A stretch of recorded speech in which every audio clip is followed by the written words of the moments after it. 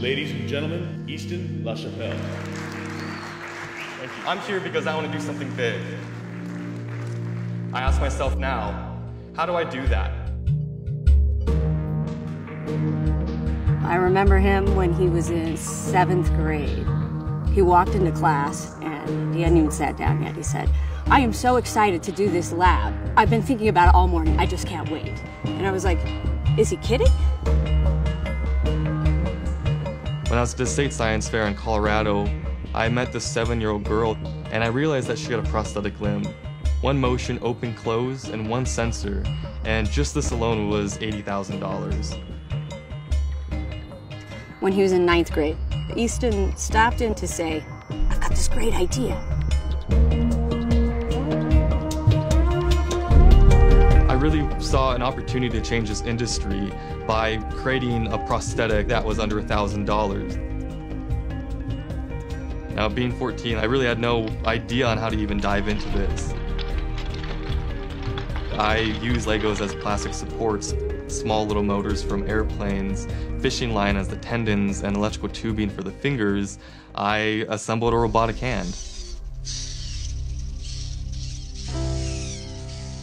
It was exceptional to see that he was producing this in his bedroom. And I can shake hands with myself now.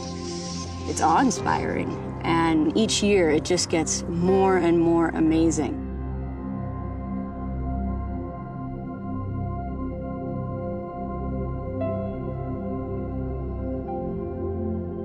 And, when I think he just turned 19 years old, in November, it's hard for me to fathom what's next.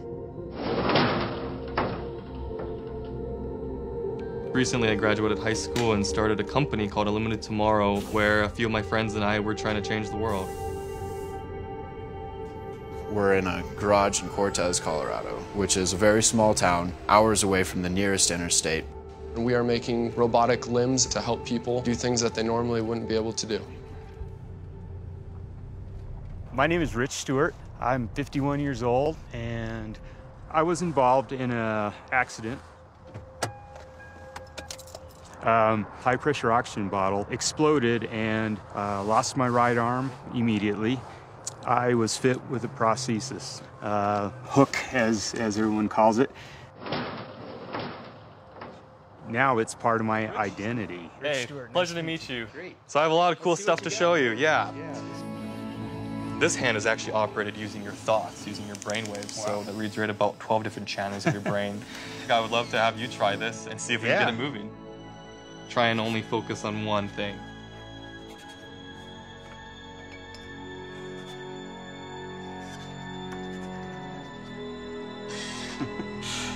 All right.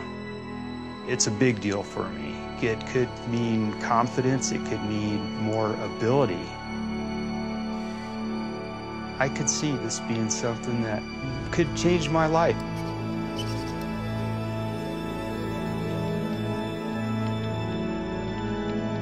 Do you think you scare the prosthetic companies? Oh yeah. Yeah, we're gonna probably shut them down. Ladies and gentlemen, Easton LaChappelle.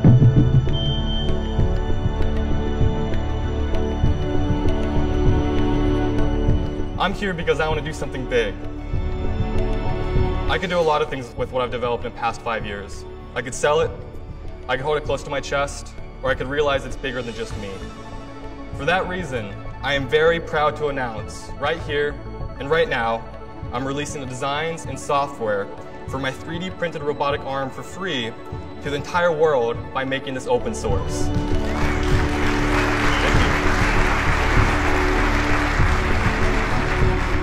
We're perpetual.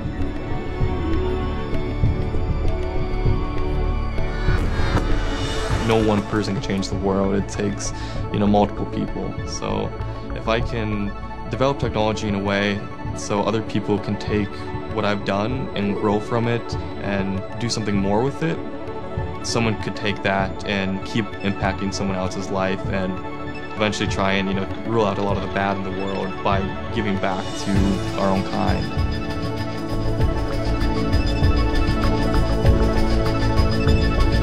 I think it was when he was in 8th grade, he was 14. And he comes to me in a panic and he says, I don't know how to tie a tie. I'm trying to put my tie on, but I can't tie a tie. I was like, you can make a robotic arm, but... And I said, you know, there's probably a YouTube video on it.